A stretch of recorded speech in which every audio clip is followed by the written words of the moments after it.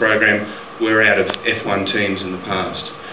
So the advantage of computer-aided engineering is that you can keep testing cheaply and quickly and improving the design, and it's much easier than working with physical prototypes. So it really allows you to optimise the overall design much better than you can with physical prototypes.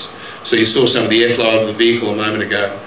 Wind noise is important, and mirrors are important both from a drag and a wind noise point of view, and you can see the sort of tools that we're using to optimise every detail on the mirror to make sure that the flow is appropriate for aerodynamics but also really good for wind noise.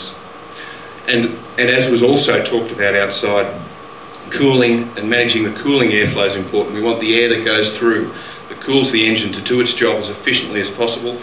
Cooling is obviously very important, but we don't want air leaking around and wasting energy that's not being used as part of that cooling, so sealing that up is important. And lastly, this again just gives you a bit of an idea of, again, the sort of the way we can visualise the airflow and